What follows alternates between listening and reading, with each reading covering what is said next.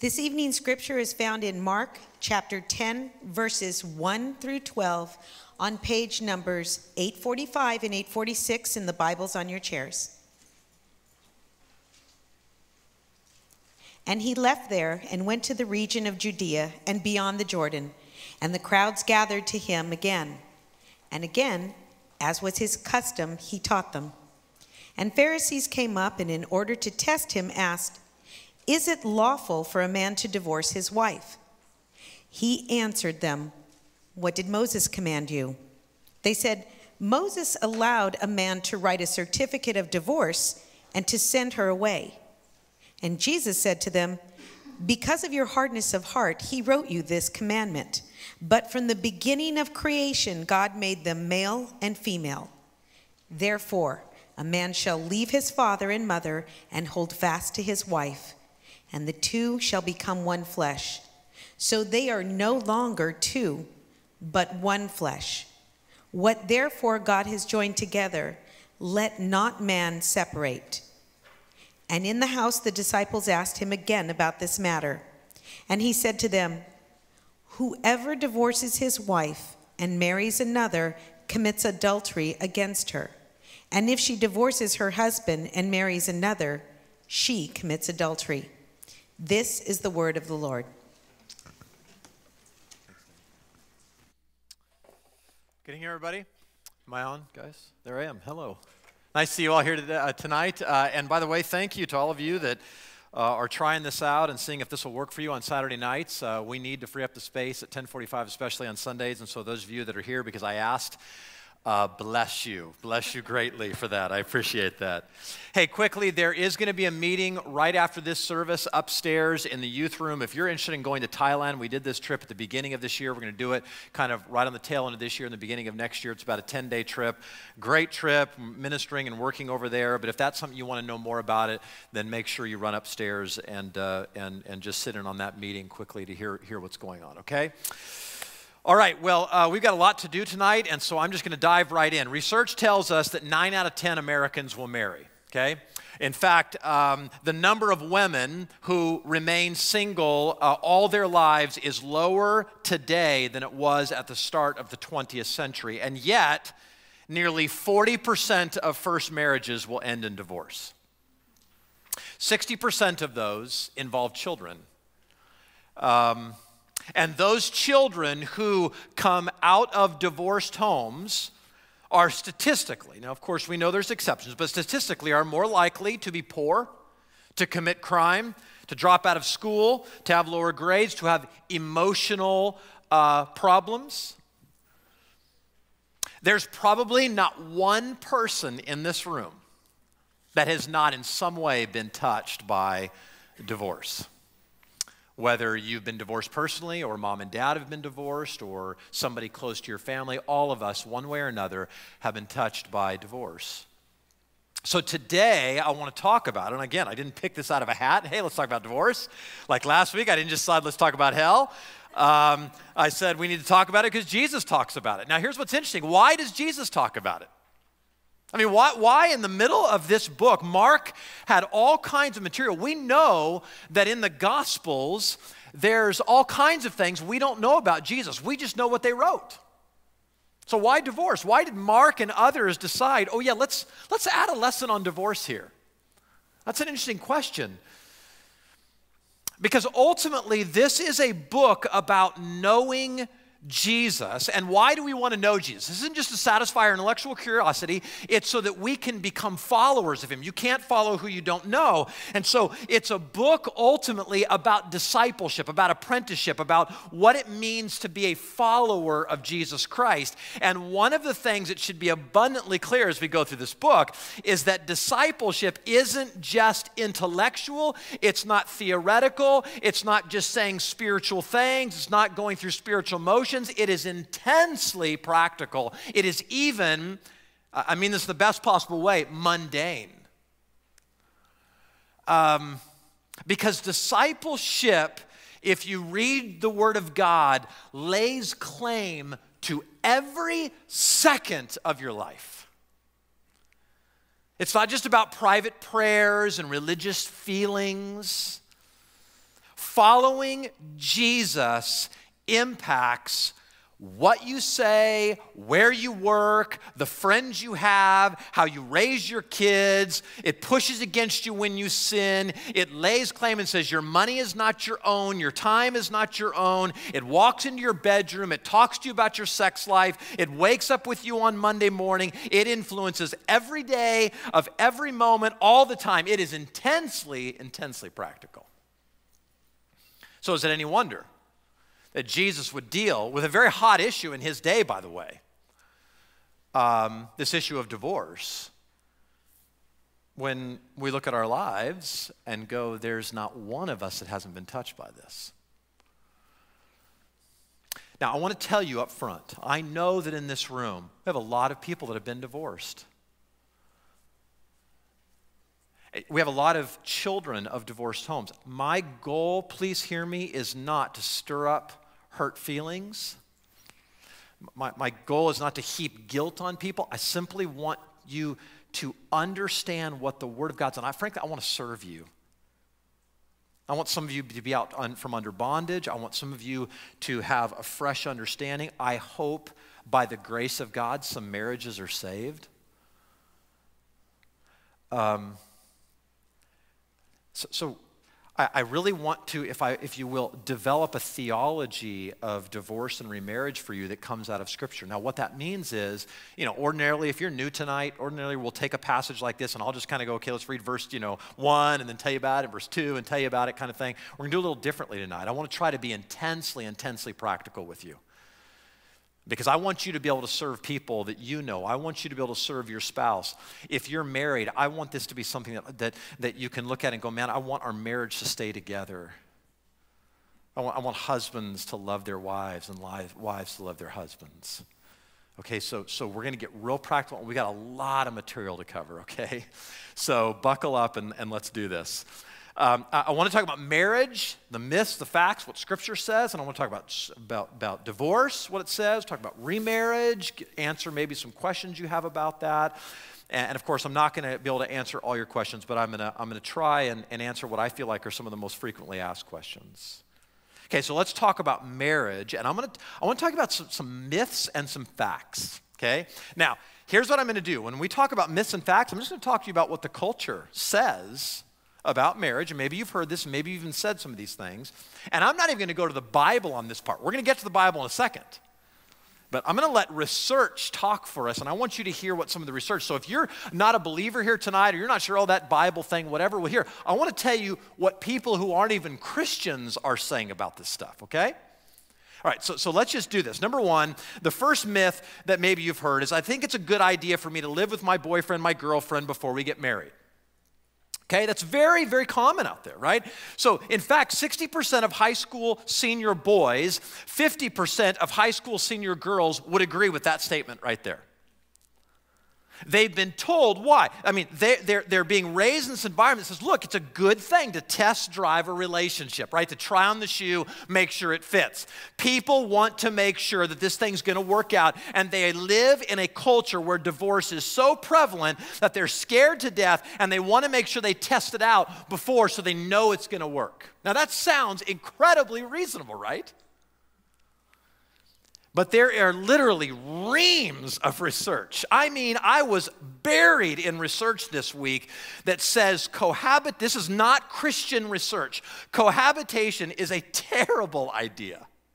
I mean, you just got to turn on the TV. Dr. Phil says this. Okay, like listen, he says this. People, quote, people who live together are more likely to have marriages that end in divorce, end quote. He says in another place, after 5 to 7 years, only 21% of unmarried couples were still living together. Okay, that's him. and I actually found the research that he was talking about.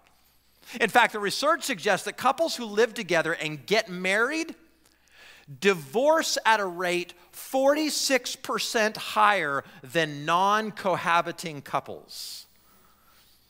And cohabitation, ladies, is especially bad for you. Statistically, a woman in a cohabiting relationship is 2 times more likely to suffer physical and sexual abuse. Two independent studies found that women in cohabiting relationships are 9 times more likely to be killed by their partner than women in marriages. Listen, this is not a good idea. It's a terrible idea. It's a terrible idea. If you're living together, listen, again, we're not even going to go to the Bible yet. We'll get there. You shouldn't be. You put yourself in a very bad position. Okay, how about this? Myth number 2. People would say this. People live longer, and they can't be expected now to stay together for a lifetime, right? I mean, come on. You got people living until they're 90. You can't expect somebody to go, get married when I'm 20, I'm going to be married 70 years. That's crazy. Okay, now here, first of all, this has absolutely no basis in fact. The living longer. Do you know why statistically we're living longer than we used to? Because we've done something about the infant mortality rate.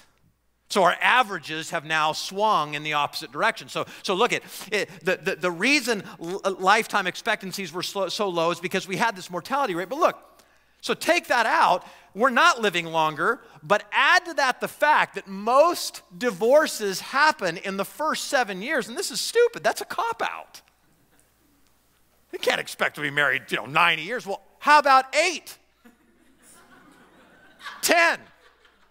Right? I mean, this again. How about this one? Number 3, don't get married. It'll ruin your sex life. Right? Some guys think, oh, yeah, I got to stay free. You know what? It's ridiculous. And again, I'm not going to take your scripture yet. There is one large-scale national study that was done. It says not only do married couples have sex more often, they enjoy it more, both physically, emotionally. The most satisfied, intimate relationships are within the context of marriage. I mean, now look, that's almost common knowledge among researchers. It's that prevalent. Number 4, how about this? We don't need a piece of paper to prove our love. This is the Brangelina exception, right? Right? I'm not getting married. It's just a piece of paper, not until everybody can be married or whatever. Well, look, okay. The research paints a different picture. Living together, the research tells us, does not bring the same benefits physically, financially, emotionally. And one of the reasons they say, and this is kind of off to the side here, one of the reasons they say is that couples that live together have less impetus to engage intensely in conflict resolution. What makes a marriage a wonderful thing is that you go, we're going to work this out. When you can just go, eject, done. See, the research says that cohabiting couples tend not to be as committed as married couples. They're more oriented toward their own personal autonomy and less to the well-being of their partner. Okay, so now we could have gone on and on. There's other myths out there I could deal with, but let me talk about the Bible. Like I said, we got a lot of ground to cover. Okay, so what does the Bible say? What does Jesus say? Here we are in Mark 10. And the first thing we know from the Bible is that God designed marriage for one man and one woman. If you want to look at Mark 10, chapter 6 says, they shall become one flesh. Verse 7, therefore a man shall leave his father and mother and hold fast to his wife. Verse 6 says that God created them male and female. You go back to Genesis chapter 2, verses 22 to 25. This is where Jesus is taking that. It says God created male and female and then joins them together. So now I don't have time to fully unpack and enter into this cultural discussion everybody's having right now of, can homosexuals marry? But listen, let me just say this. It makes no difference what the state of California or any other state or what the president of the United States or anybody says about marriage and what they want to define it as. I'm not holding up Christian morals. These are God's standards. Male and female is what makes a marriage, God says. And if you want to know where I stand, okay, because I don't want to be shy about that, I think you should know, then here you go. And again, I don't have time to unpack it all. I believe it is right and fitting for a government to define marriage as between one man and one woman. I don't agree with same-sex marriage because that's not how the Bible defines it. And I don't believe this violates anyone's fundamental rights. And here's why. I mean, look at a definition to define marriage doesn't prohibit anyone from getting married. It simply says that to be called a marriage, it requires, marrying somebody of the opposite sex. And that is equally available to anybody. Okay? All right, some of you are like, now I'm mad. Okay, well, let's keep going. Okay, number 2, marriage is a work of God, and it gets its meaning from God. Okay, look at verse 7. Therefore, a man shall leave his father and mother, hold fast, and they shall become one flesh. Look at verse 9. What therefore God has joined together, let not man separate. This is God's doing. This is God's deal, right? So marriage isn't just human institution. So why do we get to define it that way or whatever? It's not just a human decision. It's not just a tradition. Marriage is something that God does, even, by the way, if you're not a Christian. It's not just a piece of paper that legitimizes a relationship. It is a God-ordained institution. And if God made it, then only God can undo it. Okay, number 3, God designed marriage to be a permanent union of oneness. Again, this is what he just said, that a man shall leave his father and mother, hold fast, so they are no longer, verse 8, they are no longer two, but one flesh. Now, what is this oneness that we're talking about? Well, look, is it sexual union? Yes, it is, but it's so much more than that. Jesus says the reason divorce shouldn't happen is because it's rooted in creation, not Moses. See, one of his problems, by the way, with the Pharisees is they're going to do what a lot of people do today. They'll go back and they'll pluck one verse and go, aha, I've now got the Bible to support me. And Jesus goes, wait, guys, you're calling this a command. You're saying Moses commanded you to get divorced. No. He allowed it because of your hardness of heart. And let me give you the broader picture. One of the initial principles of interpreting Scripture is that we let Scripture interpret Scripture. We don't just pull something out of context and go, boom, I can support my point. So what does Jesus do? I'm going to let Scripture interpret Scripture. Guys, let's go back to the beginning. Let's go back before Moses ever got on the scene. God creates one man, they become one flesh. Oneness.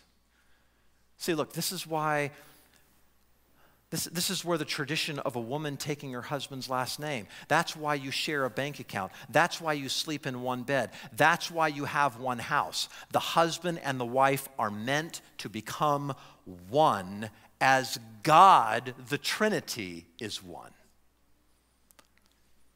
Okay, number 4, marriage is a covenant, not a contract. Now, you've got all kinds of verses that we've put with that, and I'm going to let you look those up. But look, the culture sees marriage as a contract. And what's a contract? A contract is simply an agreement where 2 or more parties promise to do something in exchange for a valuable benefit. Okay, I went to law school, and remember this, like one of the first things you study is contracts, okay? And how do you make a contract? What breaks? And if one party doesn't perform his or her side, the contract is breached and can be nullified. So you promised to be this way, to do this thing, and you didn't perform. So in a marriage, the contract can be nullified. Or worse yet, thanks to California, on January 1, 1970, we were the first people to have no-fault divorce. You don't have to have any reason at all to break the contract. You can say, I want out. So now every state in the union, you can divorce for any reason or no reason at all. But the Bible says that marriage is it's a covenant between 2 people. God says, I will never leave you nor forsake you. No matter what you do, I will always be faithful to you. That's covenant love. That's what God says. This was intended to last forever. Okay, number 5, marriage is a partnership. Okay, I mean, this is Ephesians 5, where, first he starts off in verse 21 and says, submit to one another, and then he starts talking to wives, and he talks to husbands. He says, here's the part you play, here's the part you play, and the partner in a partnership, each partner plays a unique role. For men, your role is leadership. It is to ensure the well-being of your wife and your children, even at great personal sacrifice. I've told you before, guys, it's real easy. You just be Jesus in the relationship. That's all you got to do. Just be like Jesus. No problem, right? So that means you're not single anymore, guys. If you're married, right, you're not single. And if you want to be single, don't get married. Because 1 Timothy 5:8, Paul says to Timothy, look, if a man needs to provide for his family, because if he doesn't, he's worse than an unbeliever. So that providing and leading, it's your job, and you'll be held accountable for it, not her. Wives, your responsibility is to submit to your husband's loving leadership. And I know you hate that word. I didn't make it up. That's in the Bible. Every time in the New Testament, God talks about a wife, not women, a wife, he says submit. That's not, look, you say, well, I don't want to do that. Wait, I think the culture's got a better way. Really? We do? You think things are going well out there? See, in fact, I would say it this way. You are most like Jesus when you submit to your husband, because he's in submission to the Father. Okay, so what does all this mean? I mean, again, we go on and on. You put all this picture together, and you discover that marriage isn't just a piece of paper. It has much bigger meaning scripturally. And it means that another fallout of that is that living together isn't acceptable, okay? Because it's not marriage. There is no covenant. A marriage is both spiritual and legal. Romans 13, 1-3, you go look at it, says that we are supposed to submit to the authorities. And one of the things that the authorities of our land, at least right now, have said is that if we're going to call you a marriage, it has to be this legal thing that happens just the peace. Pastor somewhere, somebody's got to say this thing's legal. And if you're just living together, then it's not legal. It's not, the state doesn't even recognize it. Well, can't you just treat us like we're married? Because no, you're not like married. And if you're living together and sleeping together, then look, you're sinning. And if you need help, right? Look, I get that. Some of you believe that there's no other way. We have to live together. We couldn't afford to do it. Listen, that's what we're here for. And I mean this with all sincerity. You come talk to me. You come talk to one of our pastors. I'll tell you right now, we'll do everything we can to help you get the counseling you need, to separate until you can get married, and you can get married in a God-honoring way. We don't want you feeling like, man, we can't afford, we can't do this.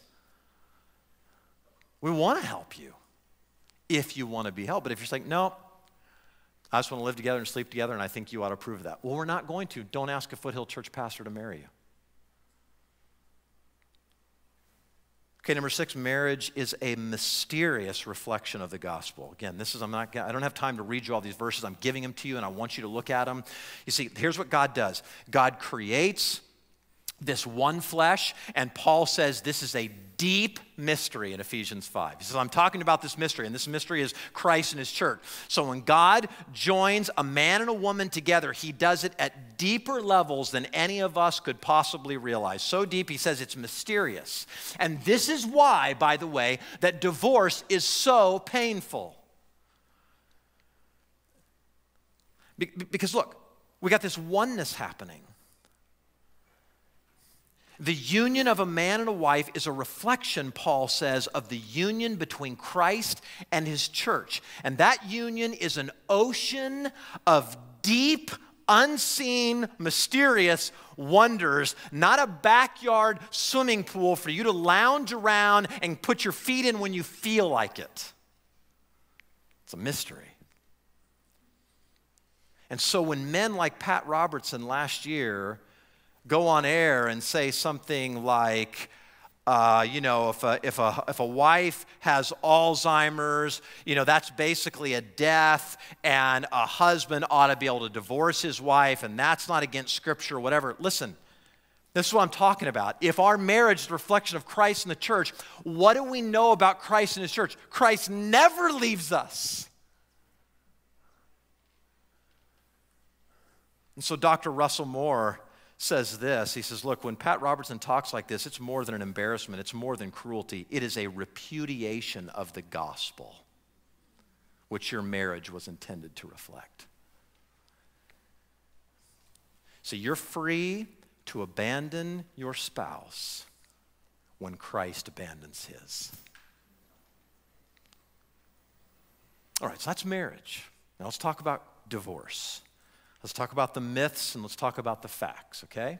Again, we're going to talk about just kind of cultural stuff and then we'll get to the Bible in a second.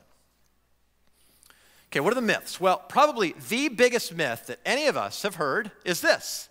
Christians divorce at the same rate as the culture. Heard this one? Anybody? Right, somebody said, it's a 50% divorce rate outside the church, 50% in the church. The church is no different. This one is so popular and so inaccurate. And now here's why. Because if all you do to decide if it's the same inside as outside is ask somebody, are you a Christian? Yes. Did you get divorced? Yes. Well, then we take it at face value and go, oh, they're a Christian. Okay. Professor Bradley Wilcox, he's a sociologist at the University of Connecticut, did this study, and he says, this is not true at all. He says that people who identify themselves, just say, I'm a Christian, because you know what, I'm American, right? Isn't that the same? I'm a Christian. They identify themselves as Christian, but rarely attend church, have a 60% divorce rate. Of those who attend church regularly, the number drops to 38%. That is statistically a massive difference. Another professor, Bradley Wilcox from the University of Virginia, agrees, and he says that active conservative Protestants who regularly attend church are 35% less likely to divorce than the general population. But now listen to this one. The most disturbing statistic of all is that if you're a Christian in name only, right? I'll just call myself a Christian. You ask me, I'm a Christian? Yeah, I'm a Christian. I'm American, whatever. You're a Christian in name only. You're what somebody would call a nominal Christian. You are 20% more likely to divorce than the rest of secular America. Not more than church-going, Bible-believing, faithful Christians. So the divorce rates of committed Christians are not identical to the general population. They're not even close. Now, that ought to be, in some ways, a great encouragement, and in other ways, kind of a kick in the pants. How serious are you about your faith? Because if you're just dancing around it, you're in that category of 20% higher than secular America. If you're like, man, I'm serious about this, then you are statistically much, much lower chance. Okay, here's another myth. So I learned from my first marriage and expect my second marriage to be better. Okay, now look, this isn't to, some of you are in second marriages, and some of you are in very happy second marriages. Praise God. What I'm trying to talk to here are those that just sort of think, that was sort of my tryout session and I'm moving on to another one. Well, look, the research says that the divorce rate goes up for every marriage you've had. 67% of second marriages end in divorce. 74% of third marriages end in divorce. How about this? Number 3, divorce is better for our children, right? How many have used that excuse, right? This is a home of strife and we don't get along and we're not compatible, whatever. Well, you know what the research says? That unless those kids are living in this horrific environment, You know, dad's beating mom. Something where it is so horrible. Not like, man, we don't get, this is just not good. And this isn't where, you know, it says that there have been large studies that have found that children are much worse off following a divorce than if a couple who even had problems hung on for the sake of the children. And in fact, those children that come out of those homes, and many of you will know this, they have a much higher divorce rate. Why? I mean, the research says it's because they look at it and say, we don't have the example of a couple that went through hard times and worked it out, figured it out. Okay, so what does Scripture say about divorce? Well, first of all, it says God hates divorce. Now hear me. Hear what I didn't say and what God doesn't say. The Bible doesn't say God hates divorced people. He hates divorce, but why would he uses that strong of a language. He despises divorce. Why? Because it devastates people. I've never met a person who's like, man, that was a great experience. I've loved my divorce, had a great time. The judge was a great guy. The attorney on the other side, oh man, we're like best friends. We're Facebook, right? It devastates people, and God loves people.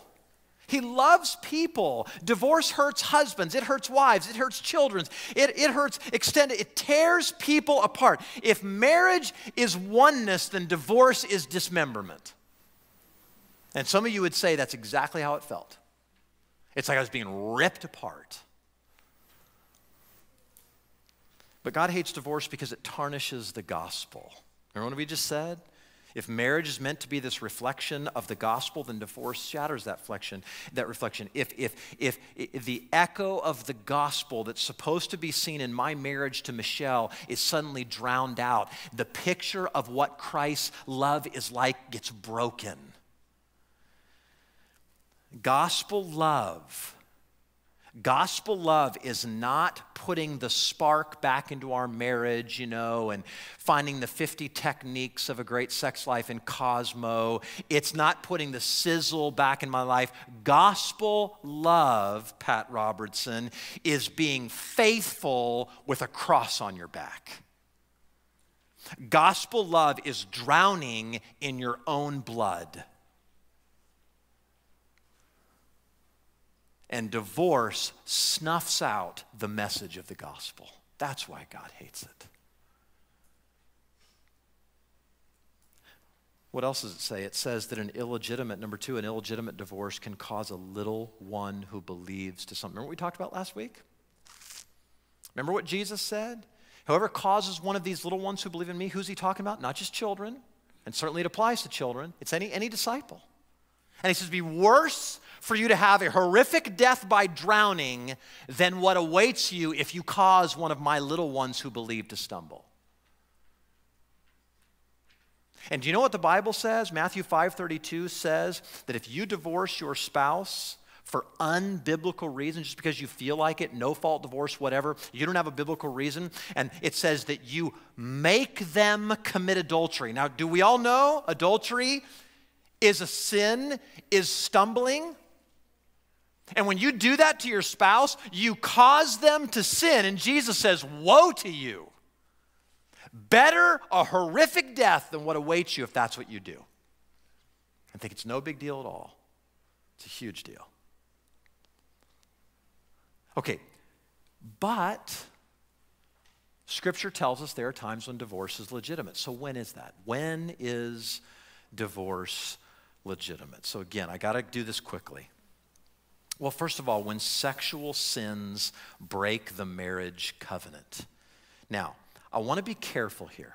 Okay, obviously, adultery is one of those. Okay, now I can say that, and some of you think, eject button, I'm out. Okay, but listen, is it a sin? Yes. If a husband goes and cheats on his wife, it's a sin. And I'm not saying this always happens, but what if we could peel back the layers and find out that there was a wife who utterly refused to be intimate with her husband for a year or two, and he kind of, felt under so much pressure or whatever. He did some one-night stand with a girl. Is that a sin? Did the husband sin? Absolutely. Did you sin by tempting him like that? Absolutely. Could you get a divorce? You could. But I think you've got some blame to bear. See, look I know marriages that have survived adultery. Right? I think many of you, I hope you do. I mean, but there's a difference between a one-time affair, and again, you can do it, and serial adultery. See, I think God ultimately doesn't want divorce ever. He wants there to be reconciliation. He wants there to be repentance. He wants people to turn from sin. He wants there to be forgiveness. He wants there to be mercy. He wants that thing to survive. That's what God wants. But sometimes it gets so broken from that it can't survive. So adultery is one. Another one's sexual immorality. I mean, this would include, this is all kinds of sexual sin. It could be homosexuality. It could be lesbianism. It's incest, addiction, pornography. It could be sexual deviancy. There are ways that sexual immorality so breaks the marriage covenant that God says you're justified. I mean, I know women who have said, the pornography was out of control. I mean, it was just, I couldn't stop him. And they got a divorce. And I think the Bible says that's legitimate in instances like that. So there are times when sexual sin reaches a point in the marriage that divorce is legitimate. I'm just pleading with you, don't hear that as an automatic eject button, okay? See if God won't fix it. Okay, second of all, when one spouse abandons the other. This is the Pauline exception in 1 Corinthians chapter 7.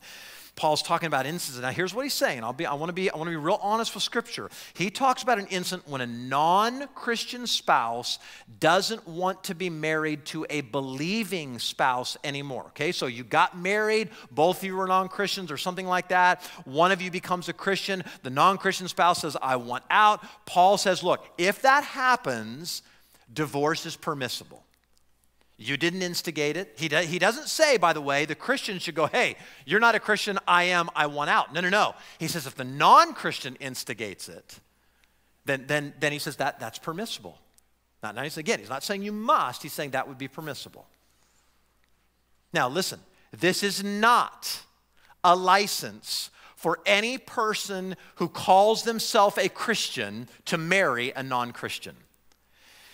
If you are not married already, you must not, cannot, will not marry a non-Christian and be obedient to God. The Bible's very clear about this. A Christian does not marry a non-Christian. You marry someone who loves Jesus. They come, ladies, and ask you out for a date. Your first question is, do you love Jesus? And if they say yes, fine, then you say, do you have a job? Okay? And if you get 2 yeses, go, right? Have fun. Any of those are a no, say, talk to me later. My girls, I'm like, guys, what do we say? What's the deal?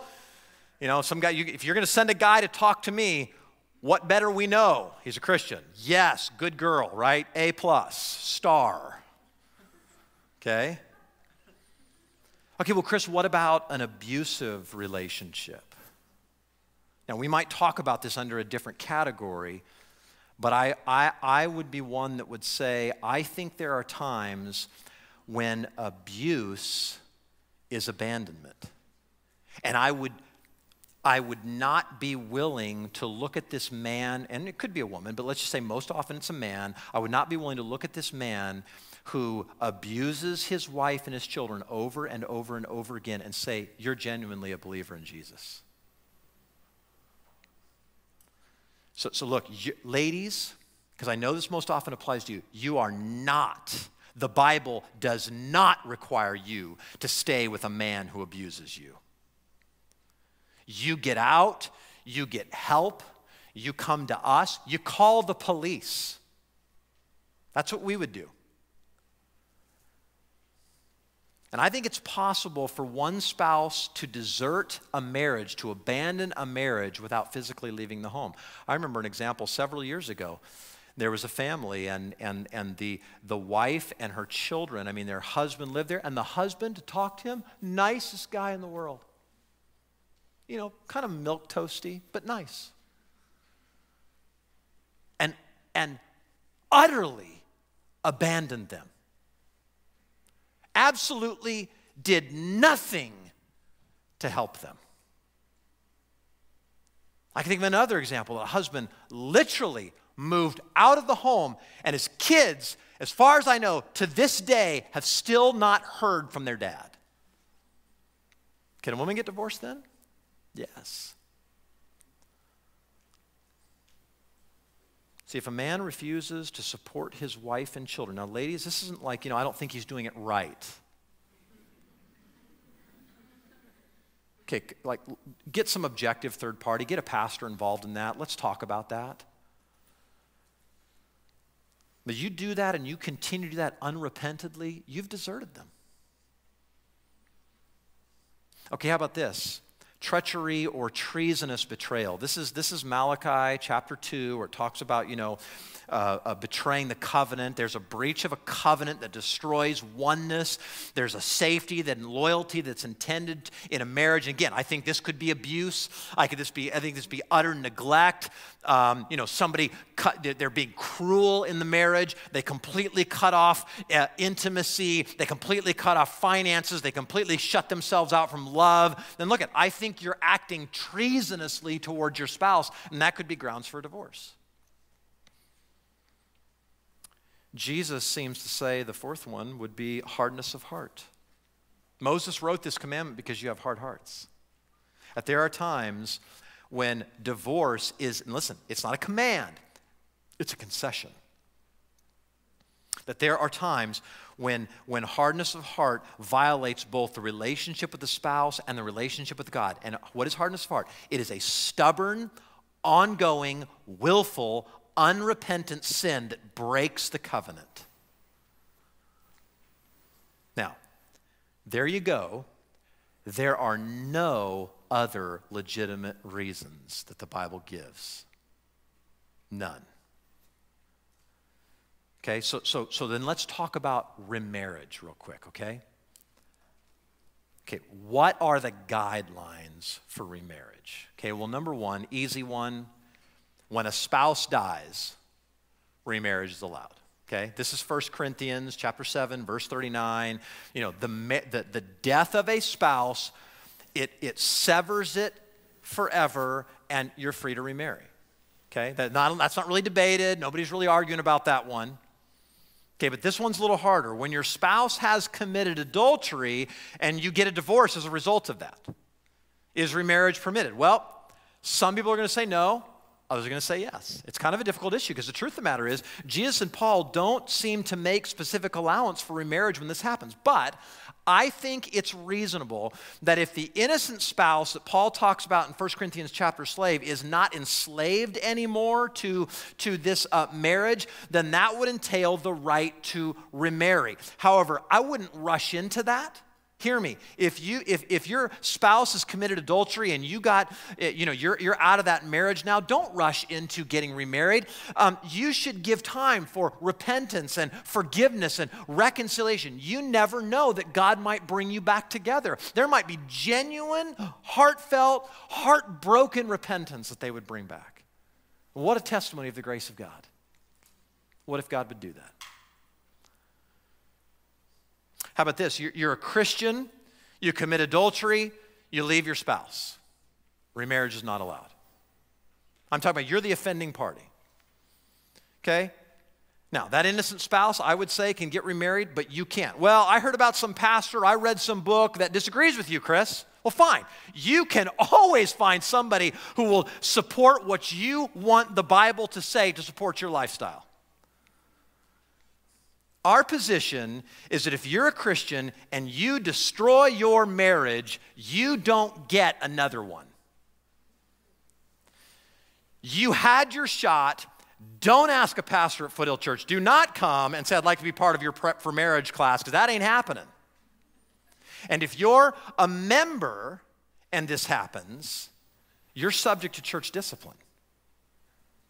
Okay, you cannot do that. I just want it done with it. Okay, how about this one? You're a Christian and your non-Christian spouse divorces you. We just talked about that. Remarriage allowed. Okay, 1 Corinthians chapter 7. But here again, gosh, give your what if they'd come to faith? What if God would radically transform their heart? Again, I don't want you to think of any of these things like, boop, done. I'm going to go get married now, right? How about this? You were divorced before you became a Christian. Well, I think remarriage is allowed because here again, look, you were outside of Christ, now you're inside of Christ. Maybe your previous spouse has already gotten remarried, but if they haven't, let God do his work. Pray for them. Ask God to save them. Give them a chance. But you can remarry as long as you marry a Christian. Okay, I hope this is clear. From the Christian marrying a Christian should be part of what's just assumed. Okay, how about this? Your ex-spouse gets married. Okay, it could have been an unbiblical divorce, whatever. The ex-spouse gets married. What do? I think remarriage is allowed. I think this is part of what Jesus is trying to solve here, because what he's referring back to is Deuteronomy chapter 24, where God gives and says, look, what he's trying to make sure in that culture is that women are taken care of. How easy it would have been just dump your wife. And by the way, there was two schools of thought, and one was a very liberal school that said you can divorce her for any reason. Another conservative Jewish school back in Jesus' day that said no, there's got to be treachery, there's got to be treason, there's got to be indecency, something like that. That's why you can divorce your wife. What God was after was saying, no, I'm not commanding you to get a divorce. I want to protect the people that are part of this. Okay, but your ex-spouse goes off and gets married. Well, then I think the marriage is over. There's no chance, there's no possibility of reuniting with your former spouse. You're free to get married again. Okay, how about this? You divorced because you weren't compatible. What do you think I'm going to say? The Bible's going to say. Remarriage isn't allowed. Okay, look, I'm not compatible with Michelle. You know why? Because we're both sinners, right? We both have wicked hearts. No one's compatible. That's a myth. And there's no ejection clause within Scripture that says, oh, we got married, bummer, we're not compatible. No, it says you better work. It's going to take a lot of work. Okay, how about this? You divorce because of abuse or child abuse or abandonment. Again, I think remarriage is allowed, but again, let's see if God might bring your former spouse to real repentance. I'm not talking about, ladies, he kind of comes around and he seems like he's doing well, jump back with him. Don't be stupid. I mean, an abusive man, that's something they carry with them for a long time. Don't do something stupid like that. But on the other hand, what if God really did transform? And there's people like that. Okay, so let's deal kind of with some frequently asked questions, okay? And these are just sort of all over the place, and I want to try to tackle these quickly. Should I be dating somebody whose divorce is still in process? No. I know somebody like this, and here's what I'd say. Jesus says, what therefore God has joined together, let not man separate. You know what you're doing? You're stepping in the middle, and you're separating potentially something that God might want to keep together. You're getting in God's ways. Don't do that. You don't want to be on God's bad side, right? Okay, if I was part of an unbiblical divorce and I'm now remarried, should I divorce my current spouse? Because you know what we'd say? You committed adultery. The Bible would say you've committed adultery. So what should you do? I don't think you should get divorced again. Right? Two wrongs don't make a right kind of thing. But look, should you have gotten married? No. But now that it's done, it should not be undone. It is a real marriage. There has been real vows given. There has been intimacy that has happened within that marriage. And Jesus can purify that covenant through confession, through repentance, and through forgiveness. And you don't have to go through life feeling like you are in this ongoing adulterous affair. I don't want anybody feeling like that. I want you to know you can go and Christ can cleanse it. That's the good news. Okay, about this. What can I do to safeguard my present or future marriage from divorce? Well, let me just talk to unmarried people here. You're not married, you want to be married, okay? Well, let me just give you a few principles to think about. Number one, don't ever date or marry a non-Christian. Now, let me tell you, you may think that's ridiculous, but I can guarantee you, if you don't follow Scripture on that point, you're going to think back. I remember that crazy pastor that one Saturday night when he said that to me. Now, listen, I don't say that to say, I'm so smart. You know why I say that? I can't tell you how sick and tired I am of having women come up to me, and women, this isn't against you, come up to me and say, please pray for my husband. He doesn't follow Christ. He doesn't love Jesus, and I want him so bad to be a spiritual leader in my home. Don't do it. You will regret it 1,000 times. Okay, about this, just be the person you want to attract. Right? You want a really strong believer? I've told you before, guys, it's like running around the track. I mean, you just run, right? You're running around the track, and you're getting fit, and you're getting in shape, and pretty soon you look to your side, you look to your right, your left, and there's somebody of the opposite sex running with you. And you go, oh, all right, well, let's run around the track a few times together. It's called dating. Okay, you do that for a little while.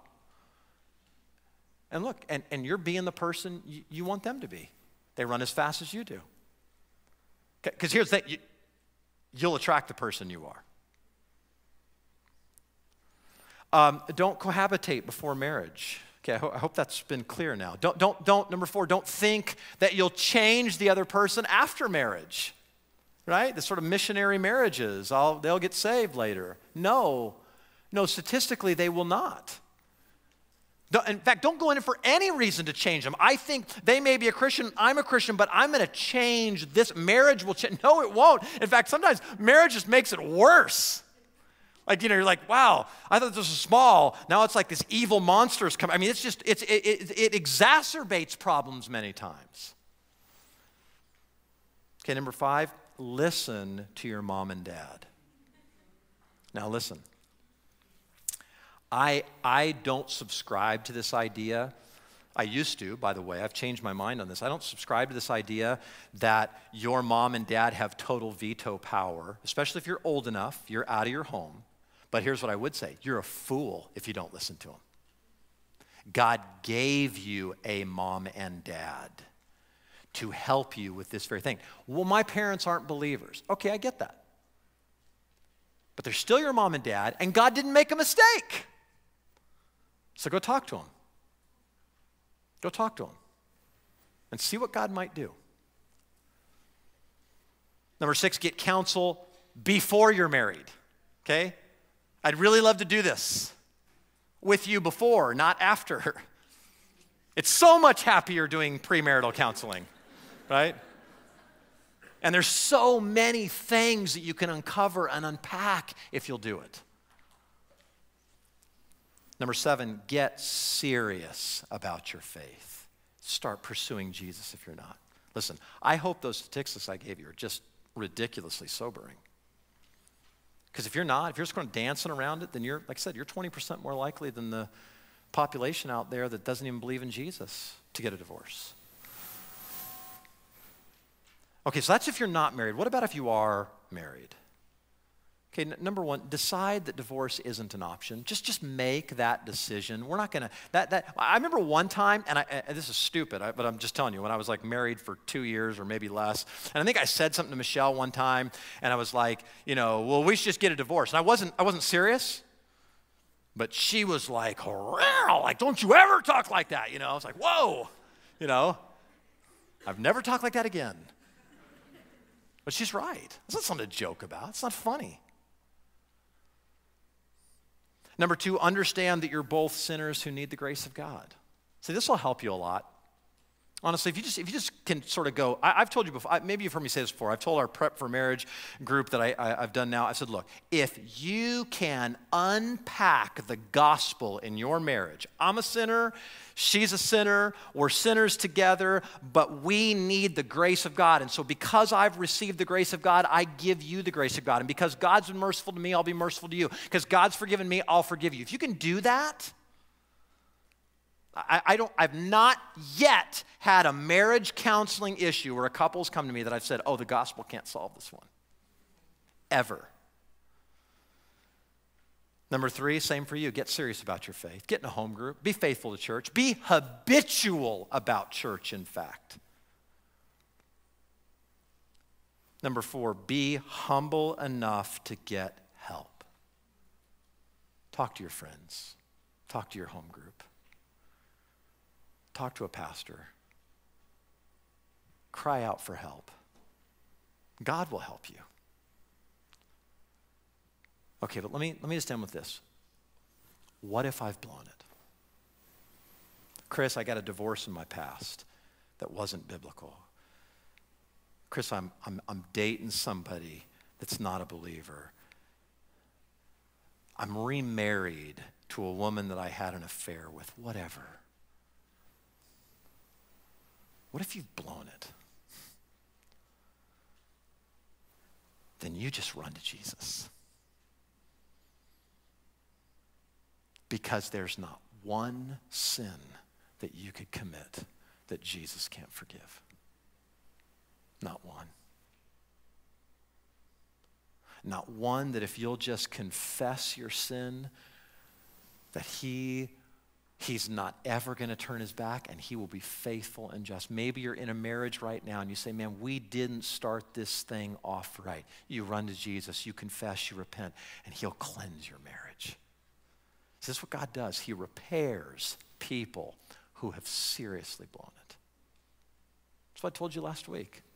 You're hearing this message not because you've blown it and you suck and there is no hope, goodbye. It's because there is hope. It's because God does. I mean, look around this room and I'm looking at people that I know. God. And I see the way God has taken their fractured lives and put them back together again. It's awesome. And God will do that for you. You run to Him. Okay? Let's pray.